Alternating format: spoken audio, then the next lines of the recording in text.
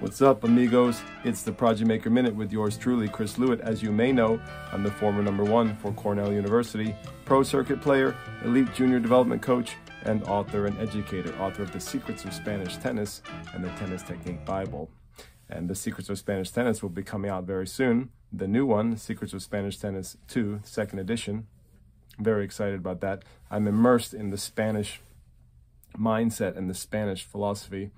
I spent the last few years studying the system of Toni Nadal. I got certified in the Nadal method, which I think was an amazing course that I took. And now that course has been canceled. So I guess no one else can study those courses ever again. But it was amazing while it lasted. And thank God, thank goodness, I took copious notes from those courses, because now I think these videos that Toni Nadal made are sort of lost in the ether. So I feel like tremendously lucky to have taken this course and get certified in this method.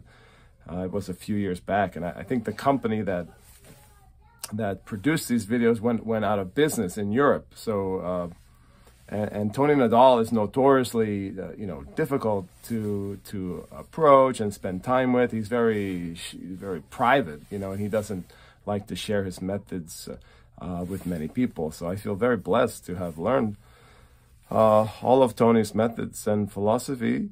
And I wanted to talk about what Toni says about coaches. Toni says that coaches need to be exigent. And exigency, yeah, you might have to look it up, but it basically means demanding. And I think it's a commonly used word in Spanish, but to be exigent, to be demanding. So he feels very strongly that a good coach needs to be demanding, always asking more, a little more and more of a student. And I think that's very true. The best coaches in the world, even if they do it with a smile and positivity, they're pushing, they're demanding every day, every hour, a little bit more from their player. And some coaches are pushovers. They're not pushing their player, they're pushovers themselves. And that's what you get kind of at most clubs that are recreationally focused, or at, like I call them, country clubs, kind of a country club type of coaching. But so Toni Nadal says, #1 important thing for a coach is to be demanding, to always be asking more and more of your charges of your students. And he also says that another very important quality that a coach has, interestingly, is kindness, is compassion, and being a kind person, being caring.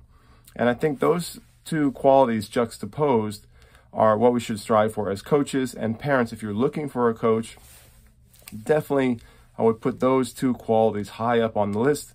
And you may not have considered that before, but that's from the mind of Toni Nadal, the genius of Toni Nadal. He's got he's a very good psychologist. He's very good with understanding players and also understanding coaches in this regard. So kindness, a good person who cares, but also at the same time, a great coach has this toughness, this willingness to demand, this willingness to push and make a player uncomfortable time and time again. A coach has to be bold in that respect, has to be exigent, demanding. So kind and exigent, that is two important qualities that a great coach must have. Look for that in the people that yourself, if you're looking for that as a player, or if you're looking for a great coach for your kids. Guys, if you enjoyed this Prodigy Maker Minute, please consider listening or watching my big show. It's the Prodigy Maker Show. It's a podcast. It's available on every podcasting platform and also live on this YouTube channel. I'll see you guys on the next program.